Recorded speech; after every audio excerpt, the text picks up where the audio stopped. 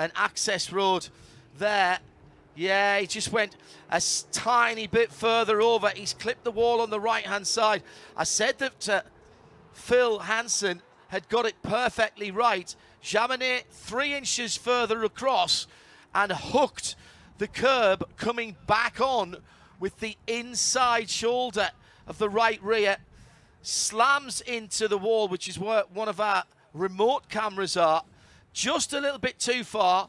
Then the car snaps and hooks the curb, pitches it to the right and sideways, hard into the wall, front right, rear left contact, and that's going to be some work to do.